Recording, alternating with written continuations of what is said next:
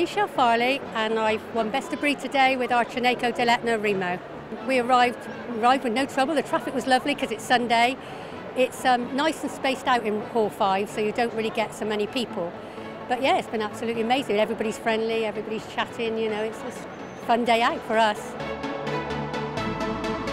The boy that won was part owned by me, and the breed it's an Italian rabbit hunting hound. Cernere means to sieve through things and search very carefully.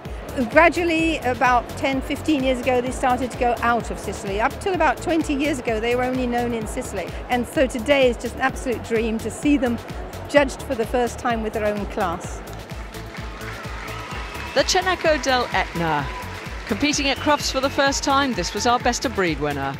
Oh, I'm just so excited. This is wonderful to have the first time the Cirneco in the Hound Group at Crufts. And it's the 125th anniversary as well.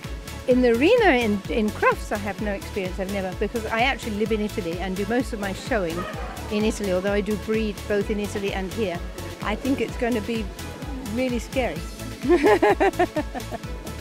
It's got an elegant square outline, sculpted head, and of course those instantly recognisable erect and rigid ears. They give the breed a very distinctive silhouette. He was from one of the early litters bred in the UK, and he's been a real showman and a real ambassador for the breed.